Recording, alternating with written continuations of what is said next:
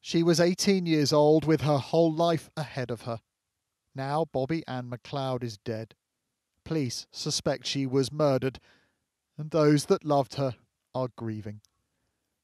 Was this bus stop the place where she was last seen alive? Did she get willingly into a car with people she knew, or were they strangers?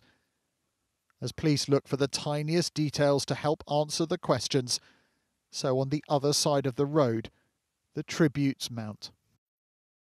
Amongst the many people who've been paying their respects is Bobbi-Anne McLeod's brother Lee. He led tributes on social media, saying, "Until we meet again, sis, I love you. You didn't deserve this.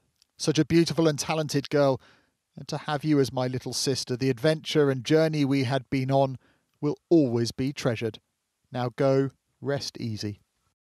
And from the city, thoughts on the loss of a teenager and their future. Well, she's had her whole life snatched away from her. She'll never be married, she'll never have children, she'll never have a career. It's very devastating. Bobbi was last seen leaving her home in Leigham around 6 p.m. on Saturday.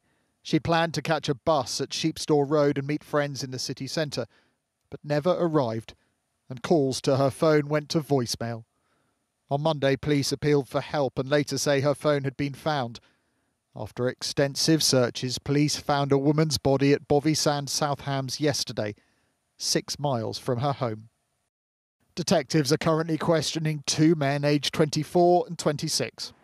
The 2 men who were arrested on suspicion of murder remain in police custody at this time, and we do not anticipate this to change throughout the day.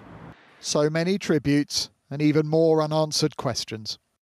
How, why and who would do this to a teenage girl? As this community mourns, so criminal evidence is being gathered. Tonight, a poignant tribute here. Smeaton Tower lit in purple, the colour used to shine a light on abuse and violence towards women. Rupert Evelyn, ITV News, Plymouth.